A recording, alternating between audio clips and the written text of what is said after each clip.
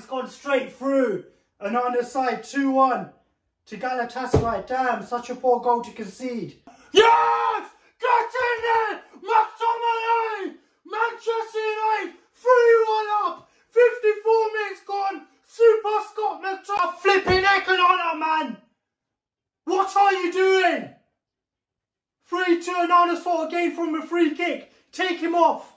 Oh, flipping heck. Strikes it. Sweet. Into the back of the net. And Arnold has no chance. Man, how have we let this slip from 3-1 to 3-3?